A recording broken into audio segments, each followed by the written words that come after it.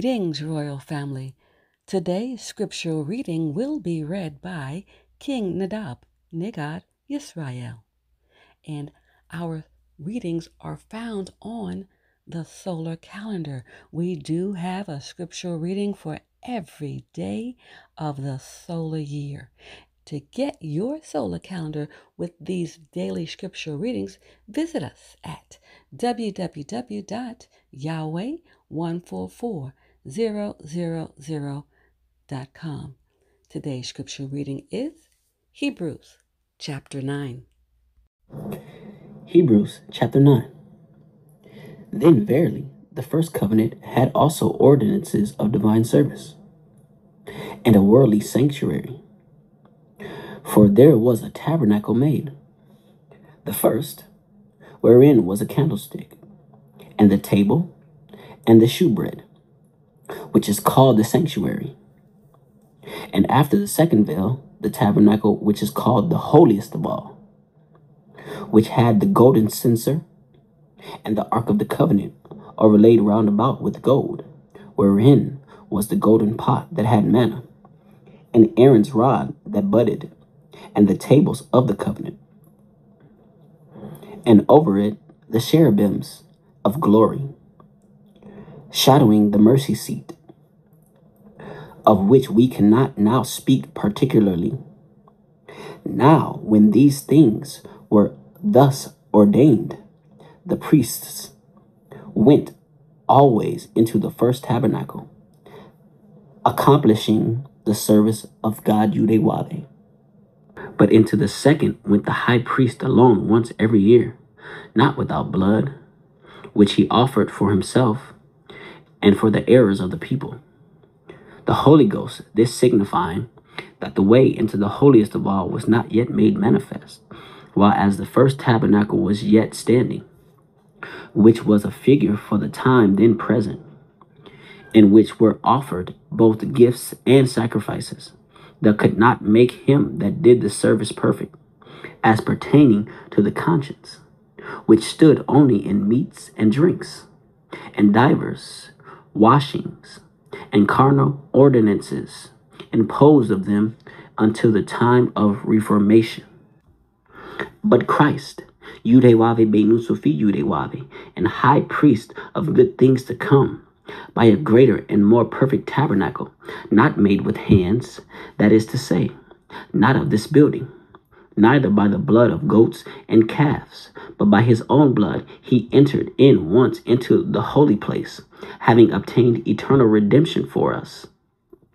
For if the blood of bulls and of goats, and the ashes of an heifer sprinkling the unclean, sanctifieth to the purifying of the flesh, how much more shall the blood of Christ, Yahweh Benusofi Yahweh, who through the eternal Spirit offered himself without spot to God Yahweh, purge your conscience from death works to serve the living God Yahweh.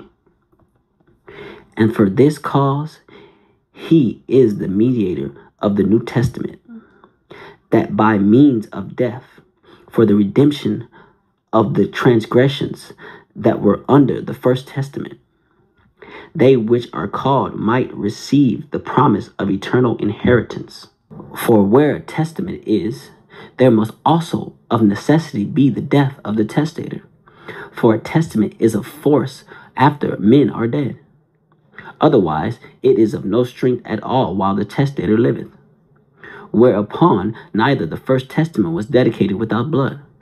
For when Moses had spoken every precept to all the people according to the law, he took the blood of calves and of goats with water and scarlet wool and hyssop, and sprinkled both the book and all the people, saying, This is the blood of the testament which God Yahweh hath enjoined unto you. Moreover, he sprinkled with blood both the tabernacle and all the vessels of the ministry. And almost all things are by the law purged with blood, and without shedding of blood is no remission. It was therefore necessary that the patterns of things in the heavens should be purified with these. but the heavenly things themselves with better sacrifices than these. For Christ, Yahweh, Beinu Sophie Yahweh, is not entered into the holy places made with hands, which are the figures of the truth, but into heaven itself, now to appear in the presence of God Yahweh for us, nor yet that he should offer himself often, as the high priest entereth into the holy place every year with the blood of others. For then must he often have suffered since the foundation of the world. But now once in the end of the world hath he appeared to put away sin by the sacrifice of himself. And as it is appointed unto men once to die, but after this the judgment. So Christ, Yahweh, Beit Nusufi Yahweh, was once offered to bear the sins of many. And unto them that look for him shall he appear the second time without sin unto salvation. Praise Yud-Heh-Wav-Heh. Praise Yud-Heh-Wav-Heh. Beit Nun Sophie Yud-Heh-Wav-Heh. Royal family, have a glorious day in Yud-Heh-Wav-Heh. Shalom, royal family.